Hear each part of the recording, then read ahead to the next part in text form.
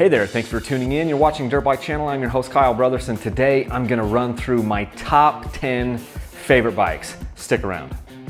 So this video concept comes from a viewer, and I had a viewer reach out to me and say, hey Kyle, why don't you give us the top 5 or top 10 of your favorite bikes that you've tested to date? And I looked through all the bikes that I have personally owned and tested, or owned or tested. There have been a couple of bikes that I've tested that I didn't own. Beta loaned me one, and Husqvarna loaned me one. And of all those bikes, there was 23 different bikes that I've done in the last 8 years, okay? And I've learned a ton of things about different bikes in the last 10 years, about 4-strokes and 2-strokes and engine displacement and all these different things.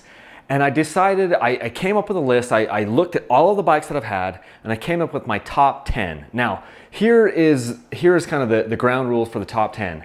It's not necessarily the ones that I kept for the longest. It's not necessarily the ones that ended up being, you know, the best value overall. These are just the bikes that I enjoyed riding the most when I was out there on the trail, out there in the mountains, out there in the desert. These are the bikes that I enjoyed and had the most fulfillment on and the most fun. So this is just my list, and you can rip me to shreds down in the comments, but this is kind of how I feel about my top 10. There are 13 other bikes that I tested that are not in this list. So if you're on this list, if your bike is on this list, that means I really liked it. It was in the upper echelon of the bikes that I've done. So here we go with number one. Number one, I've got a tie actually, and it's kind of like a two-way tie, maybe even a four-way tie. But you'll understand why I say it.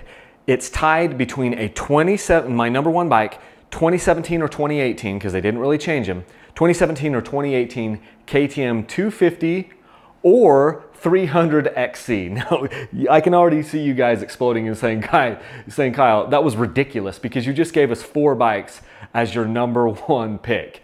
And I understand that that sounds a little bit funny, but let me explain. It's so hard for me to differentiate between the 2017s and the 2018 KTM XC lineup because they're essentially the same with just window dressing improvements. So now I've got the 2018 and 2017s, and then between the 250XC and the 300XC, it's literally like trying to pick my favorite child. I'm not going to do it. I've been riding the 250s recently because I love the challenge that they give me, but the 300s are amazing. So anyway, number one bike as far as just loving it is the 2017/2018 KTM 250XC or the 300XC. That's my number one pick of funnest, most fun, most enjoyment bike that I've had. Favorite bike to date. Number two, my second favorite bike, and again, I've got a little bit of a tie here. I'm gonna go with the Husqvarna TE250i. This was the bike that Husqvarna allowed me to test. It's a fuel-injected bike. It was the fuel-injected 250 that came for model year 2018. That one was amazing, and it's kind of a tie with the KTM 250 XCW TPI because those bikes were essentially the same thing, only with a different, differences in linkage down below on the shock. So those bikes were incredible. They ran so crisp. I know that it is the future of 2-strokes. If they happened to have the XC gearbox for where I ride, it might have eclipsed and become my top number one overall favorite. But right now, just because I prefer the gearing of the XC line, I'm placing those bikes second in my list. Number three, it was the 2017 Yamaha YZ250X. People ask me if I liked that bike, and I say, no, I didn't like that bike. I freaking loved that bike. To this day, that YZ250X is still the screensaver on my video editing computer, the main computer that I use. I love that bike. The forks were amazing. The bike was awesome. It was a little bit high on the first gear. It lacked a couple of things, like it didn't have electric start and stuff, but the just overall fun factor that I had on the YZ250X put it at my number 3 all-time favorite bike. It was awesome. I love that thing. I've got a soft spot in my heart for it. And if you've got a YZ250X, consider yourself lucky because that is an amazing, amazing machine. My phone goes dead. Okay. Number 4, It's a 2015 KTM 300XC. That was the first 300XC line that 300XC bike that I had, that 2015 300XC, and it really opened my eyes to a little bit different gearing ratios, and I absolutely loved that bike. Up to that point, I thought that it was the best bike that I had ever ridden, most well-rounded. Now, people knock on it because it had the 4CS forks. I didn't have a big problem with the 4CS forks on that bike, but a lot of people kind of didn't like it, but I loved it. Had plenty of power, had the perfect gearing. It was an all-around joy to ride, and it was my number 4 favorite bike. Number 5, it was my 2012 KTM 300 XCW TPI. That was the bike that I recently did a video maybe a couple months back about how it changed my life, and it really did. The 300 XCW is the king of the enduro single track. That sucker is tried and true and proven, and I've got a 300 XCW TPI version right here that I'm leaning on. I'm not putting this bike in the top 10 because this bike I have not ridden yet.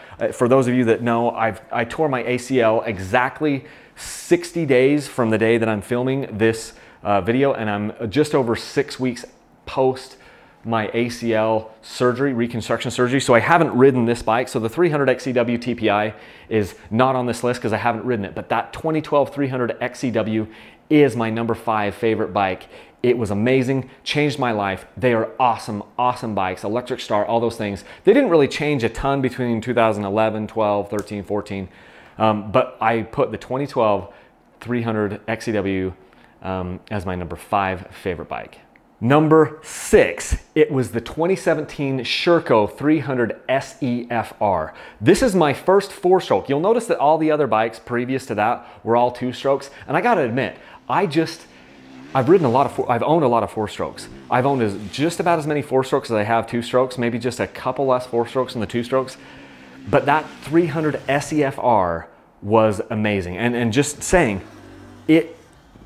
the thing that I loved about it was it's almost the perfect amount of power for a 4-stroke because it doesn't have too much power where it's going to get you in major trouble, but it has enough power to get you through anything. The motor was awesome on that bike, and the forks were good. I think they had the Explorer, the WP Explorer 48 forks, an open cartridge fork. I had no problem with it. When I first was on the bike, it felt a little bit skittish and it was really, really quick and felt extremely light and nimble when I was riding it.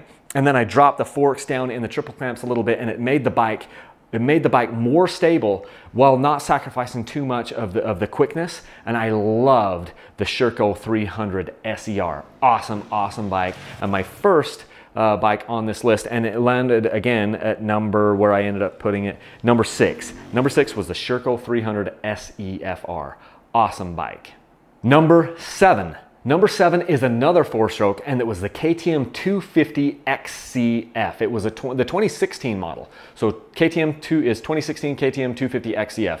That bike was a literal joy to ride, and I just had an absolute blast. I just wanted to make sure I didn't mix up the order. I had an absolute blast on that bike, and it really opened my eyes to how great, just unbelievably great, the 254 strokes are. The 254 strokes are my favorite 4-strokes. I mean, if you take the Sherco that I was just talking about before, because most manufacturers don't make a 304 stroke, so you kind of have to take that and set it aside. But the 254 strokes are unbelievable, and I think so many people are doing themselves a major disservice by not giving a good hard look into those 250s. That was an awesome, awesome bike. Number 8, it was the 2015 Yamaha YZ250FX. This is also a 4-stroke.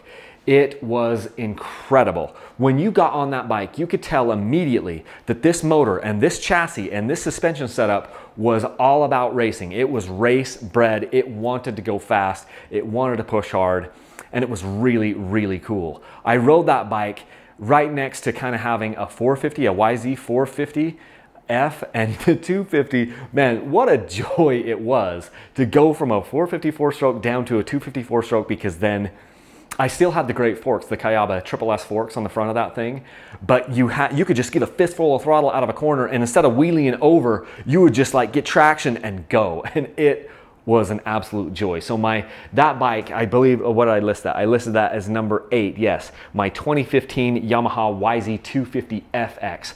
Awesome, awesome bike.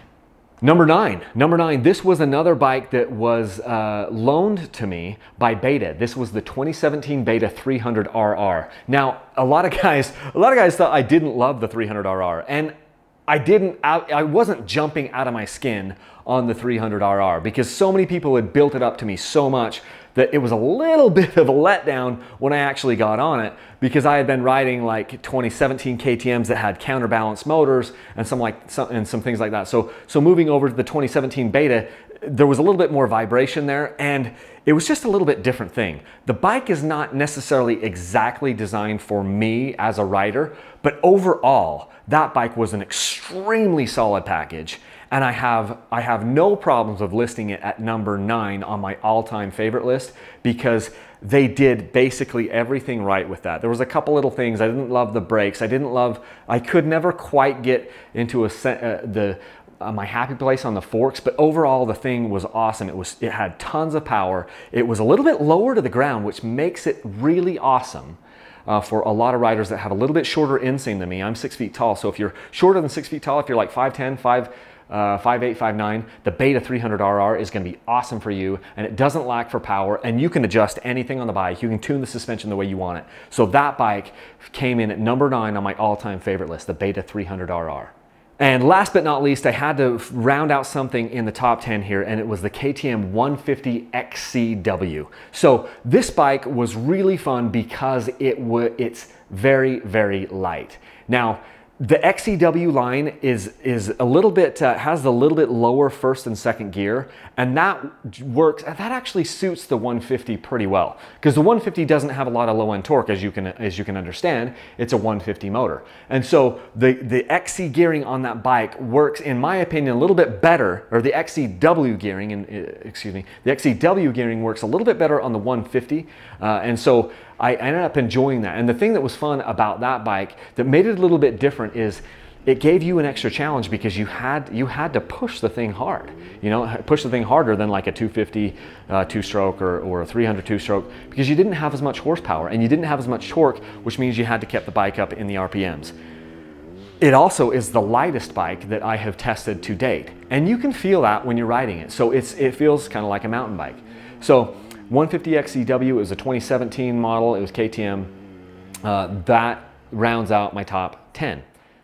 So that rounds out my top 10. I know it was KTM and Husqvarna heavy, and that's because honestly, those guys are putting more money into R&D. Like seriously, I don't know the numbers exactly, but I would hazard a guess that KTM over the last 5 to 7 to 10 years, KTM, I think, per year is putting more money into research and development than all the other Japanese manufacturers combined. I don't know that for the case. I just look and see with their production cycles how they put out basically a new bike every single year, and sometimes twice a year in the motocross segment, and that trickles down to their enduro line, and they've got a ton of models in their enduro and off-road line, which makes some of those bikes perfectly suited to me, which is why so many of them are just awesome, awesome bikes.